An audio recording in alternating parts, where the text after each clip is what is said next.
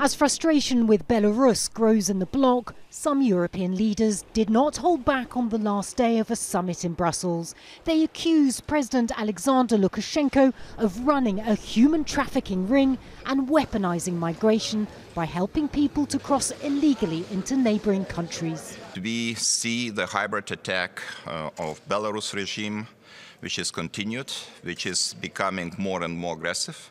We see visa facilitation efforts. We see tries of Belarusian regime to find new connections, new destinations. The EU says that Minsk is flying people mainly from the Middle East into Belarus and helping them to cross the border into the bloc via Poland, Lithuania and Latvia.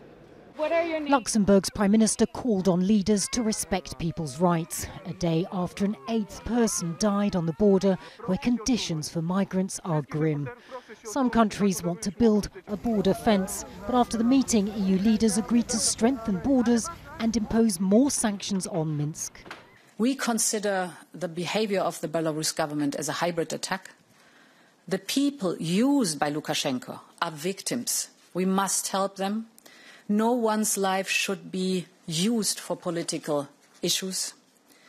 And this is an instrumentalization of migration to put political pressure on the European Union.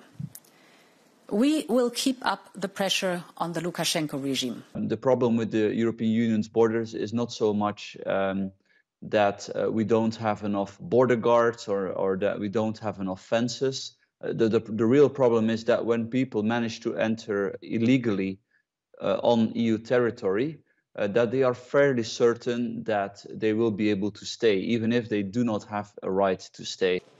With Belarus's actions widely seen as retaliation for existing EU sanctions, some wonder whether more penalties are likely to stop Minsk. But how to tackle migration has long been a source of division in the bloc.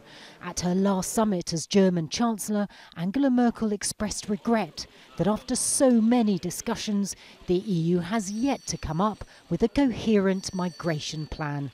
Natacha, Butler, Jazeera, Brussels.